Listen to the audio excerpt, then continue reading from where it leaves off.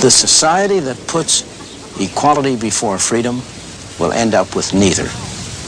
The society that puts freedom before equality will end up with a great measure of both.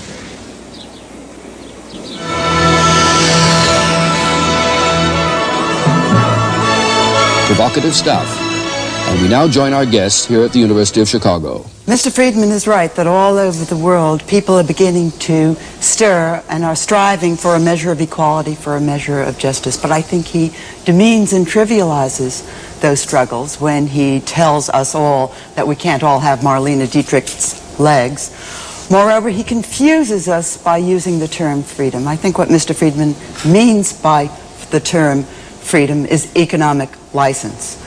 And economic license, the economic license of those who control property and those who control capital has in fact been a threat not only to equality but a threat to the freedom of peoples all over the world, and not only in Europe and in the United States but in Africa, in Asia and in Latin America. Let me get two other reactions now to that idea that this new ideal of equality in this world's goods, represents a very serious threat to freedom.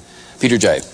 Well, first, as the only British person on this panel, perhaps you would allow me to say in passing that I think that many of the things which Professor Friedman says about the British experience in the last 30 years are a gross distortion and a gross travesty of what's actually gone on in Britain, and I hope that we'll have an opportunity to come back in the course of the discussion. Very much. But I think that your question brings up what is to me the absolutely central confusion in the exposition that we saw in the film, and I'm a great admirer of Professor Friedman. I've studied him, I've listened to him, I've debated with him, and always before I found him at least clear even when he's been wrong. Today I found him grossly confused, and in this specific and all-important respect.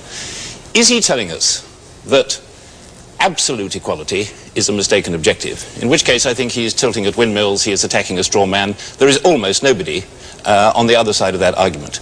Or is he saying that any concern at all by societies and governments with reducing inequality is mistaken, is not only in conflict with freedom and efficiency and other human objectives, but is absolutely wrong, in which case I think he's talking absolute nonsense. His arguments tend to support the first rather platitudinous proposition that absolute equality is still less absolute sameness is a foolish and exaggerated objective. His arguments do not at all support the second claim that it is wrong to concern oneself with distribution of income and wealth and reducing inequality at all.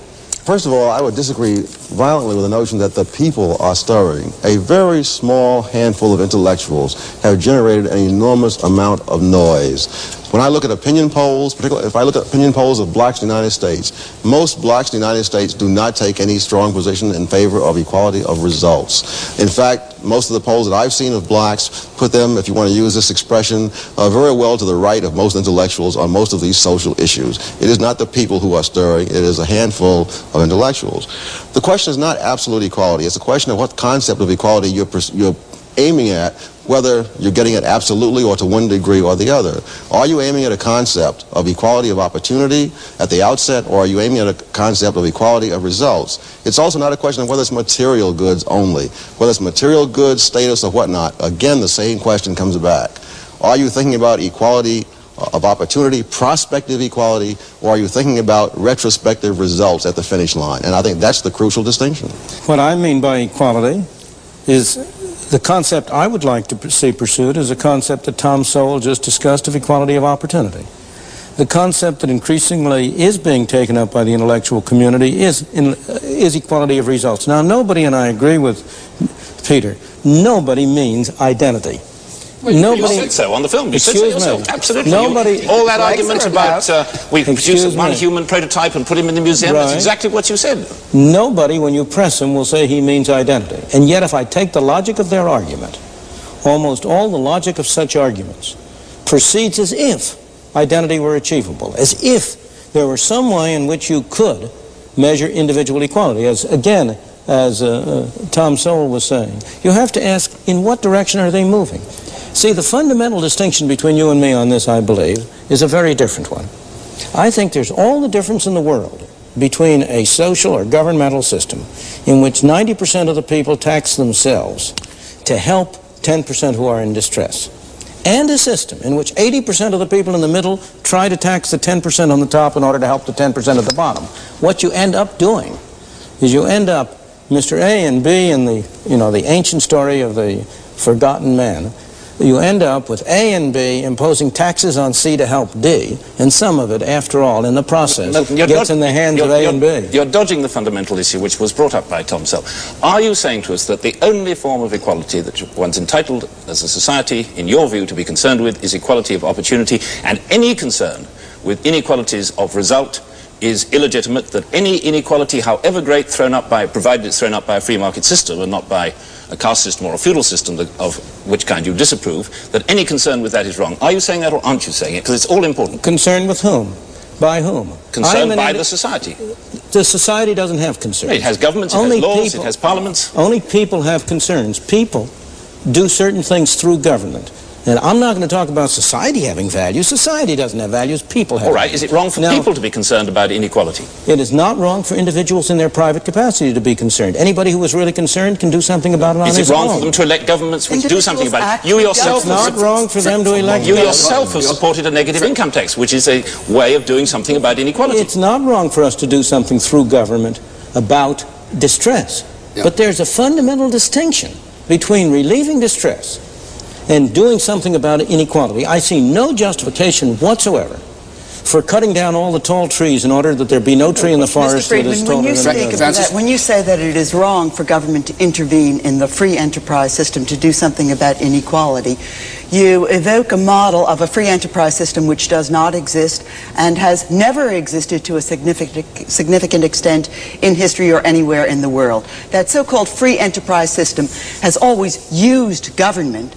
The entrepreneurs of that free enterprise system have always used government, and the question that you raise is whether other people can use government to achieve their ends. The free enterprise system, as it is spread around the world, as it is spread to Asia and Africa and Latin America, has spread through the force of arms, among other things, and those arms were wielded by governments. That was government intervention under the name of the free enterprise system, but a government intervention which destroyed the freedoms of many people, not least of which are the people of Chile. I agree with you that everything called free enterprise is not free enterprise. I agree with you that many things have been done under the name of free enterprise that are not consistent with free enterprise. I agree with you, and we stress over and over again in this series, that whenever businessmen have the chance, they will, of course, use government to pursue objectives which may or may not be in the interest of the public at large. But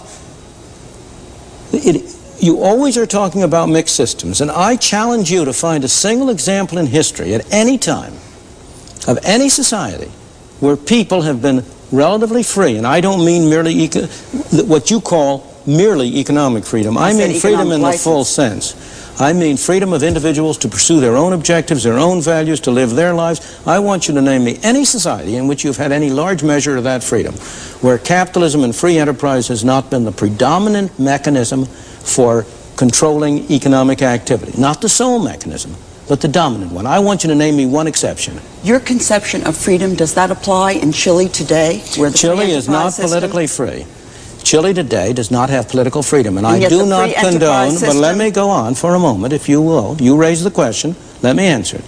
Chile is not a politically free system, and I do not condone the political system. But the people there are freer than the people in communist societies because government plays a smaller role, because the free enterprise that has been emerging has been cutting down the fraction of the total income of the people spent by government, because unemployment has been going down, output has been going up, food production has been going up. The conditions of the people not for the first time, but in the past few years, has been getting better and not worse. They would be still better to get rid of the junta and to be able to have a free democratic system. What I have said, and what I repeat here, is that it's a necessary condition. You cannot have a free society, in my opinion, and I know no counterexample, and I challenge you to produce one.